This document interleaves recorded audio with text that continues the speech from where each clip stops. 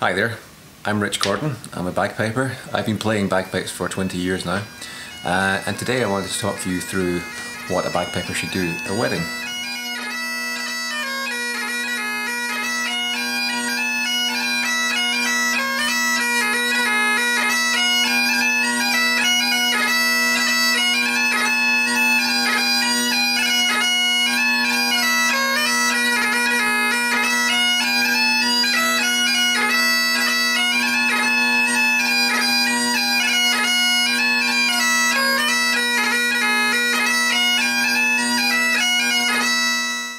So the first thing the bagpiper should do is stand at the entrance to the ceremony venue, which could be a church, or it could be a hotel, or it could be a registry office, and just simply play at the doorway whilst guests arrive. This is usually about half an hour before the bride arrives.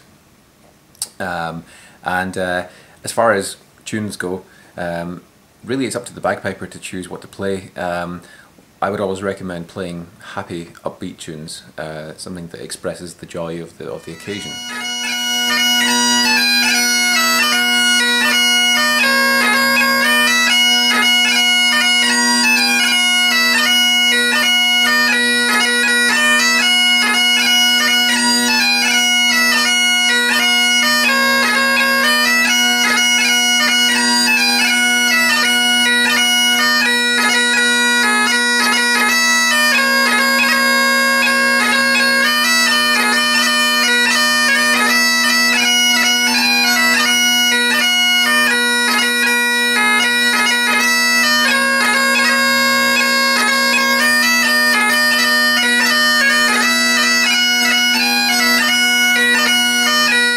The next thing a bagpiper can do, which really depends on the choice of the bride, is perform as the bride arrives in her car. Now obviously this is entirely dependent on the location and the practicality of doing so, but I think it adds a nice touch to be playing as the bride pulls up in the car and gets her pictures taken by the photographer and so forth, and as she prepares to actually enter the venue. In terms of tunes, this is something that should be just a little bit more romantic. Tunes that work well here are things like Loch Lomond or Highland Cathedral, for example, or even Amazing Grace.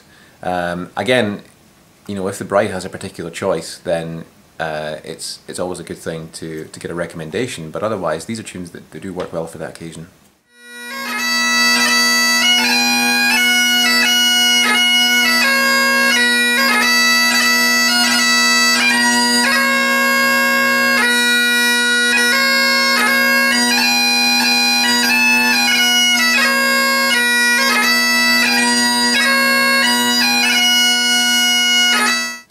So next up is, this is an optional one.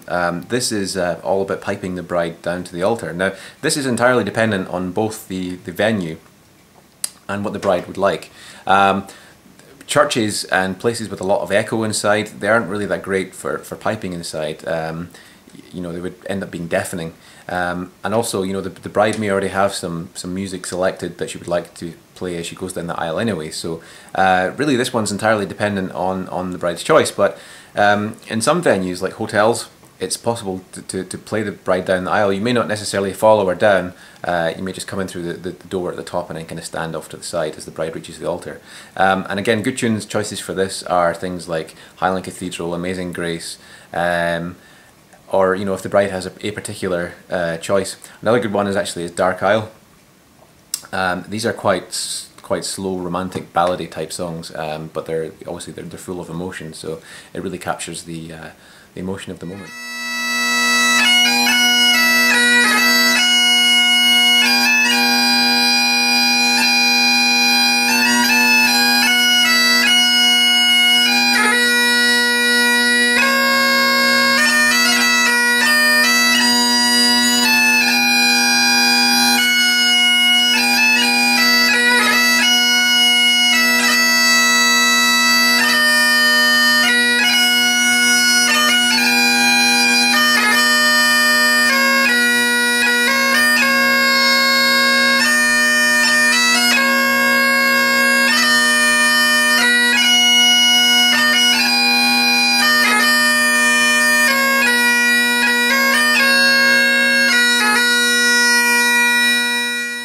Next up, as another optional task, and it's during the point where the bride and groom are signing the register immediately after the ceremony. Now, again, this depends on the suitability of the venue and the choice of the bride and groom. If they've perhaps chosen music that they want to play over the stereo system, for instance. However, it's not unheard of for pipers to perform during this part. And usually good tune choices, they're quite upbeat, they're quite jubilant. So things like When the Battle is Over, or A Man's a Man for All That, or even something like Scotland the Brave, for example. You know, it's full of pomp and ceremony and really gets people on their feet.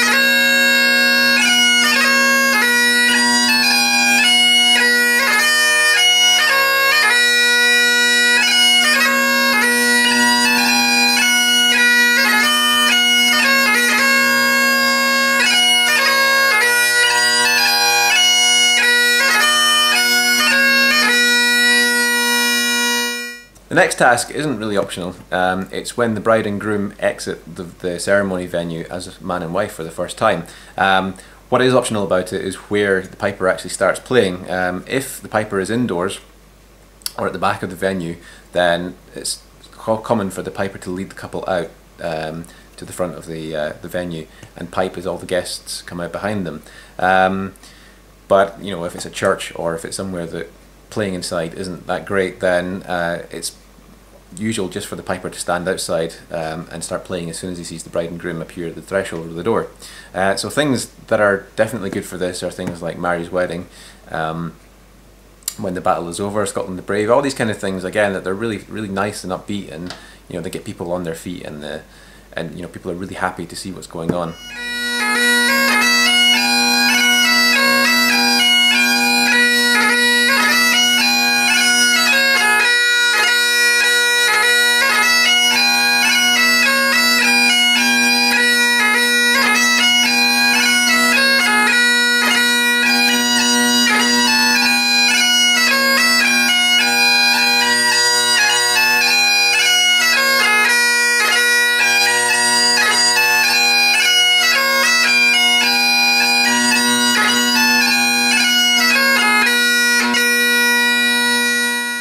The next task is performing during the photographs. I usually find that as soon as the bride and groom have left the ceremony and I'm piping all the guests out again, there's a period of maybe 10-20 minutes where everyone's kind of standing around mingling and chatting whilst the photographer's taking informal shots of the bride and groom in the crowd.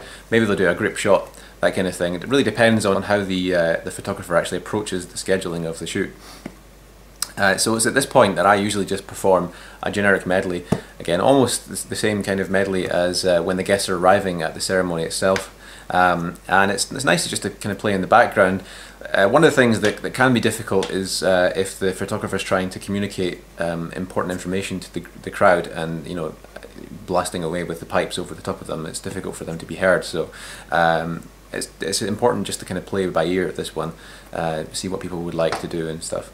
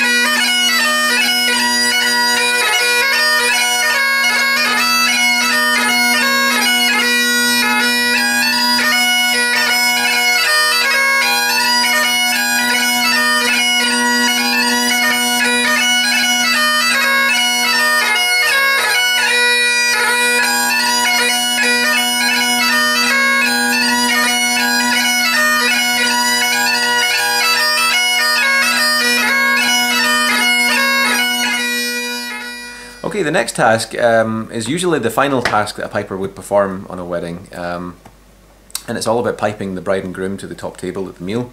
I've done different versions of this. Some venues choose to do it differently, some people ask for different things. So the most basic version is when everyone else has been seated at their table in the dining room, the wedding organizer will actually tell everyone to get up on their feet and, you know, please welcome Mr. and Mrs. And then I will pipe them in. I will lead them down to the table.